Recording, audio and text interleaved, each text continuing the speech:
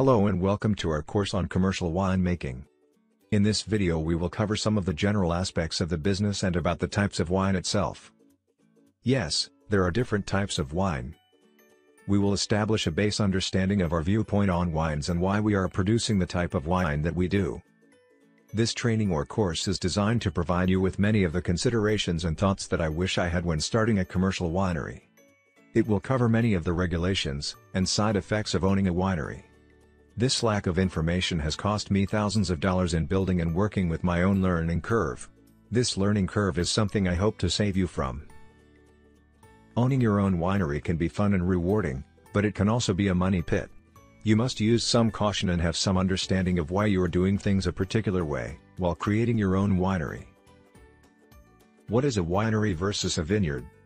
A correct, but generalized definition is that a winery is a business that ferments sugar-based liquids into alcohol-based wine. This wine product is the end result of what most people call a winery and a vineyard. But they are not the same. A vineyard is a place that grows grapes. Even though many wineries have their own vineyards, they are still separate and distinct activities. Wineries that have a vineyard are often also venues for events such as weddings. Wineries. A winery may produce any number of types of wine. Here is a short list of those types. Grape wine is the most common. Honey wine is the oldest. Fruit wines are often made at home by grandparents. I only know of one winery that makes a decent fruit wine. Wines for vinegar are also a growing market segment. Many wineries don't have any vineyards at all. As a matter of fact, slightly more than half of the wineries in the US don't have their own vineyards. They buy their grapes or honey from somewhere else. And many vineyards sell all of their grapes to someone else's winery. Both types of businesses are very dependent on each other, but they require very different skill sets to make each type of business successful. Wineries are much more biology and process driven. Wineries are more about marketing, cash flows, and market share. Vineyards are a type of farm with a specific product, generally grapes, and are often under contract to produce their grapes for a specific winery. Obviously, the better the grapes, the better the price. Vineyards usually have less than 5 customers a year, with only one crop per year. We will not discuss vineyards and how to set up a vineyard since this is a very different type of business and I know very little about how to farm. What influences the final flavor of the wine? Grape wines. Grape wines are influenced by all different types of conditions, varietal of the grapes, soil, or area where the grapes come from, weather, age of the vines. All of these base influences become part of a single crop of the grapes. The most obvious of these is the varietal of the grapes, which is a fancy way of saying the kind of grapes that are grown. The wine is generally marketed as the varietal of grape, such as Cabernet Sauvignon or Pinot Noir. However, European wines are more region-based, such as Bordeaux or Champagne. There is a lot of good material on the internet if you want to research your particular favorite grape wine. The reason each grape wine has a year associated with it is that grape wines only get one shot a year to get it right. Grape wine first showed up about 5,000 years ago in southern Europe and became a cash crop for the large landowner families. It was much cheaper than honey wine and could purify water. This is why Europe has such a tradition of water and wine mixed with every meal. Honey wine. We produce a set of award-winning honey wines. We chose honey wine because of the history and the fact that we were not bound to a specific year for production. We could focus our efforts on improving the quality of the wine rather than overcoming the challenges of a specific year or vineyard's crop. We also chose honey wine because of the environmental impact that it has. Honey wine takes about 1,500 times less resources than grape wine to produce, making it better for the planet.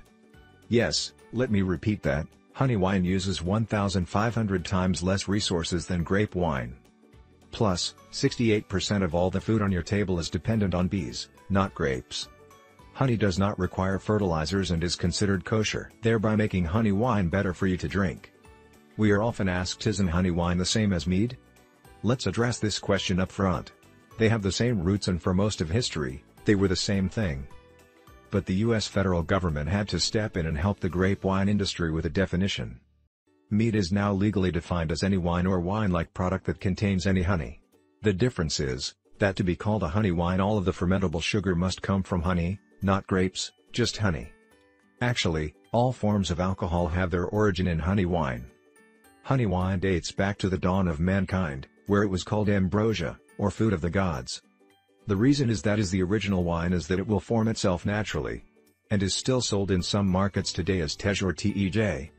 There is a tree that grows with a hollow trunk in North Africa. This makes the tree an ideal place for bees to place their hive. The bees build up a supply of honey. The rainy season comes, and washes some of the honey down into the trunk of the tree, and there are natural yeasts in the air, to provide the fermentation. The oldest known bottle of honey wine is about 9,200 years old. It was found in northern China. Here is a picture of the actual bottle. Much the same as there are several varietals of grapes. There are 144 registered types of monofloral honeys that are recognized by the National Honey Association.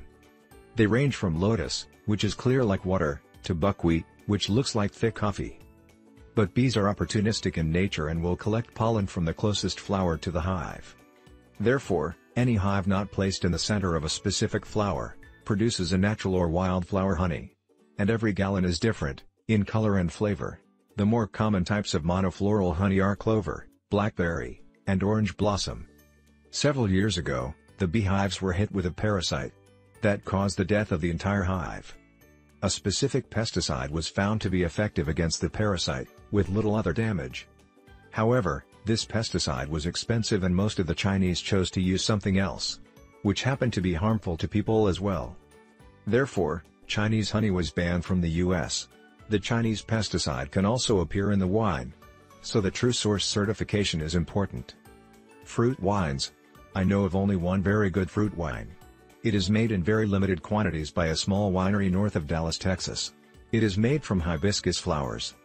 They make the flowers into a tea, add lots of white cane sugar before the fermentation and then produce the wine. It is a sweet wine, made that way to cover many of the other problems with their process. Because the product is not distilled, it is still considered a wine. Considering the way this wine is made, any sugar source can be used to make wine. Sugars from rice are used to make sake, and apple wine is popular. We have even considered making a watermelon wine, to support the watermelon industry where we used to live. Sweet and dry wines. The dryness of a wine comes from the amount of sugar left in the wine at bottling. It can also be assumed or created by the sense of smell by some people as well. We produce a brut dry wine, which means all of the sugar has been converted to alcohol. There is no sweetness left in the wine. However, because some people cannot separate the smell of honey from the sweetness of raw honey, our dry wine is too sweet for some people. The other part of most dry grape wines is the bite or bitter flavor. That flavor can be covered up using sweetness. So, some people are looking for the bitterness to evaluate the dryness of a wine. The best dry wines have no bite or bitterness in them. Reds, whites, and amber. The color of the wine is greatly influenced by how long the skins remain with the other juices. The skins also include the tannins, which of course provides a bolder wine. Normally red wines have the skins with the juice until the completion of the fermentation process. This also influences the aging process on many wines. White wines have the skins removed at the time they are crushed, so that none of the skin color gets into the wine. Honey wines produce an amber-colored wine. The amber color is darker the more honey that is used in the final product for a particular type of honey. The wine-making business. The remainder of this course goes into the actual making of wine on a commercial scale. It covers what I have learned from being in the business for over 9 years and how we spent 10 years before that getting our formulas right. The course covers what processes are involved and what types of equipment we use. It also covers some of the marketing techniques that we used. The wine industry is generally a friendly business, where we share ideas and processes. I personally sit on the Texas Department of Agriculture, Wine Industry Advisory Committee. This committee is made up of educators, vineyards, and wineries from the state of Texas, all great guys and gals. We have the common interest of building the wine industry and its awareness in Texas. I hope 3 things for you. First, that you learned something from this brief overview of winemaking. And second, that you consider opening and running your own winery. And third, that you will take the remainder of this course. It is designed to provide you an understanding of what is required to run a winery business. All of the materials and regulations discussed in this course are related to the wine industry in Texas. However, all winery regulations begin at the federal level.